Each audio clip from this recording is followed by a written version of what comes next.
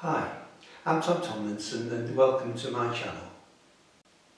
I've been building and flying model airplanes since 1958 and I've spent the last 25 years primarily focusing upon indoor duration models up to international class. I help to run an indoor modelling group which meets on a monthly basis, where basically what we're trying to do is to keep alive free flight flying indoors with models up to about 24 inches span. But during the COVID pandemic, of course, we've not been able to go out into halls for obvious reasons. And so recently I've reconnected with some of my early times, nostalgic times, and have been doing some outdoor free flight flying. I've had great fun building and flying the Keelcraft Competitor, and it's just about beginning to show some promise. And now I'm about to build a P30 model, which is perfect for the small kind of flying field that we can get locally. So what I'm hoping to do today is to take you down into my workshop and we'll unbox the kit which I've got, and then look forward to building it and coming back to the channel with the finished product.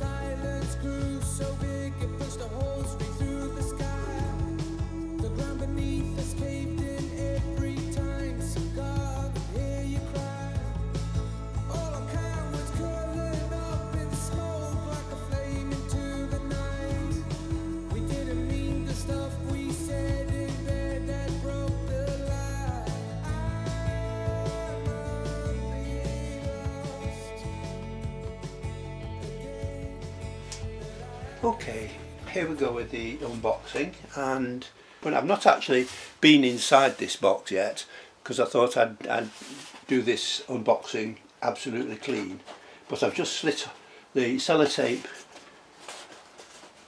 around it, which has kept the box closed, and I'll look inside and be as surprised as you are.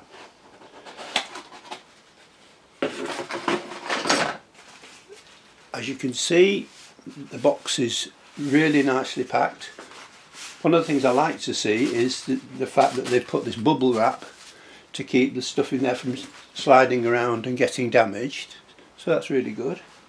So let's take that out and we'll, bit by bit, we'll see what we've got in here. Bit of bubble wrap.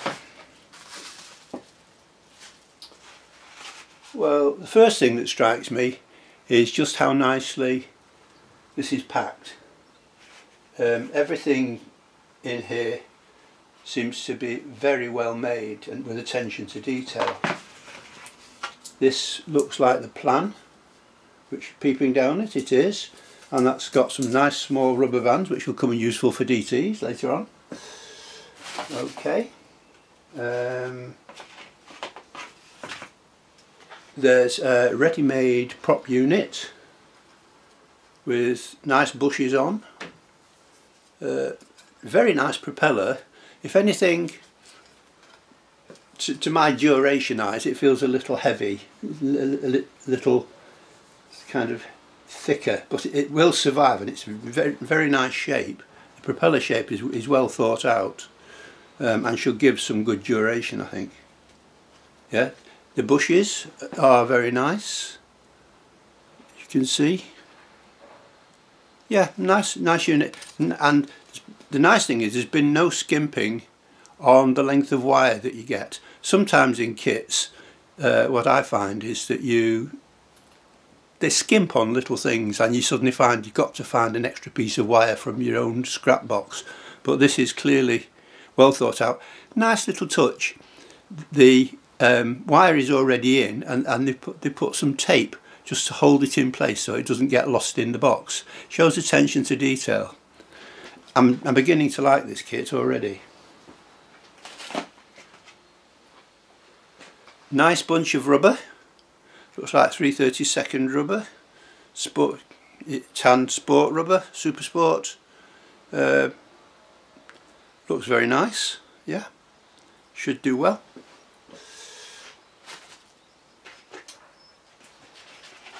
Now, inside, this model has a rolled tube fuselage, and it's very nicely made out of what looks like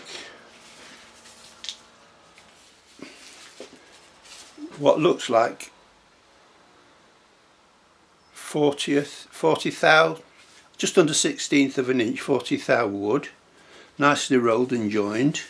They've included some tissue to be used in. I don't particularly like the colour of that tissue, so I would change that for something prettier. And they're actually dark colours as well, so in the air at a distance you'd have trouble seeing that. So I like bright colours like bright yellows and reds, which you can see against the blue sky if it's out flying at a distance. What I can see at the end is that they've included a very nice taper plug. That's not easy to make, and it's not heavy. That's not easy to make, and for a kit of this kind of price, I think it was just under £30 or something like that for this kind of price. This kind of prefabrication I think is very good indeed. Now, to the important bit. What's the quality of the wood? Picking out the strip wood, of which there is plenty, I would say the quality of this wood is very nice. It's light, it's not cheesy, it's nice and, it should be nice and strong for its purpose. It is a free flight outdoor model, so it's not going to be super strong like a big radio control model, but the quality of the wood is nice. The grain is very straight, it's very nice. So once again, the hallmark of a good kit.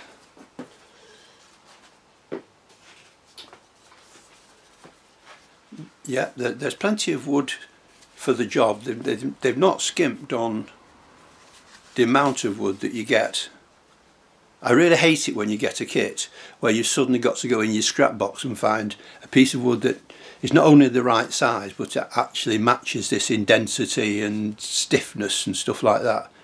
One of the things about flying indoor duration models that only weigh 1.4 grams is the quality of the wood is everything, and so it makes me hypercritical about the kind of woods that you get. But this is very nice. Right, so now we're going to come to the sheet wood and the laser cutting. Right, see if you can see the laser cutting. Very nice. This is very crisp, very nice laser cutting. Be very easy to take out. It means you do away with all the drudgery of having to carve tiny little notches into wing ribs and stuff like that. If you follow instructions with this model carefully, it will build very easily, even for relative beginners. In fact, I would think this is perfect for an outdoor model for a relative beginner. Yeah, beautiful little circles cut out by the laser to go into the fuselage in the nose block.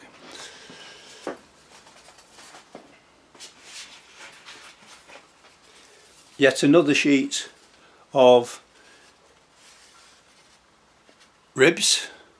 One of the things you've got to be a bit careful, I can see immediately on this, if you're going to build this model, you need to ensure that you get the right ribs. They all look the same, but some of them are very slightly different to the others. I can see it already looking at it. Some of the things like wingtip end ribs are not the same as the ones that are going along the main wing. So be really careful before you start building to have a look at the plan and sort out which ribs are supposed to go where. Otherwise you're going to get your wing finished and suddenly find you haven't got proper ribs in the right place. I have a friend who's already built one of these and he found exactly that. So golden rule, look at the plan very carefully before you start building, very carefully. But nice wood, beautifully laser cut.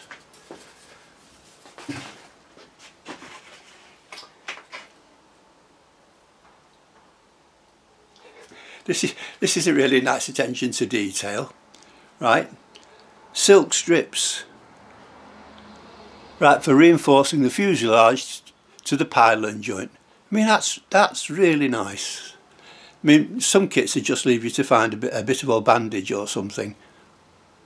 And that's in a bag. You know, it's a beautifully produced kit.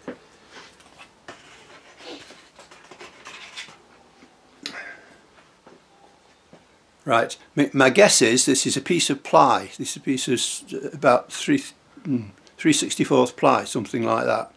And that it contains parts of the nose block. You can see that that's going to fit into the nose block. I think that these two funny shaped pieces that look like hands are going to be reinforcers to go on the rolled fuselage for where the dowel goes through to hold the rubber at the back. That's my guess. I haven't looked at the plan yet, but that would be my guess. That's what they're for.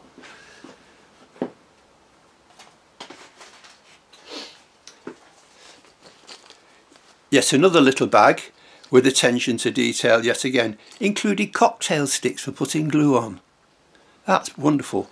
And nice piece of aluminium doweling, which I'll turn that around, which you'll use to hold the rubber at the back. They've included a nice little already preformed motor hook, so that the rubber goes over the little loops, and your drill winder goes into the little hole at the front. But again, you know, lovely. They've even included some pins in there. Really nice attention to detail.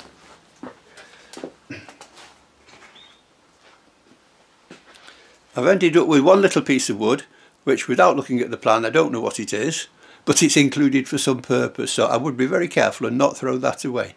It looks like a bit of packing for a wing or something, to go under the leading edge of a wing, but I'm not sure because I haven't looked at the plan. And that's the box, empty. And this is the pile of stuff I've taken out.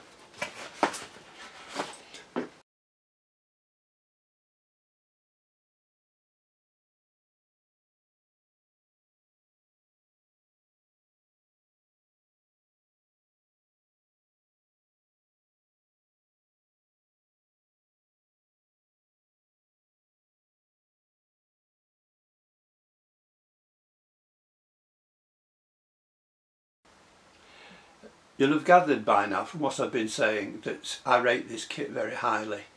It's a perfect beginner's outdoor rubber powered model. You've got everything that you need apart from a little bit of lubrication for the rubber. You can buy little tubes of castor oil and glycerin rubber lubricant from model dealers on the internet. I use silicone lube on all of my motors for competition purposes and whatever, and I have no trouble with the rubber perishing, and it really means you can, if you want to at the top end, you can really pile on some turns safely. Okay, I hope you've enjoyed this. It's been something of a challenge for me because I'm not used to videoing. I am used to talking to people because I used to be a lecturer, but I'm not used to videoing. I'm a bit incompetent at it, but I hope you've enjoyed it. Hope to see you again. Bye.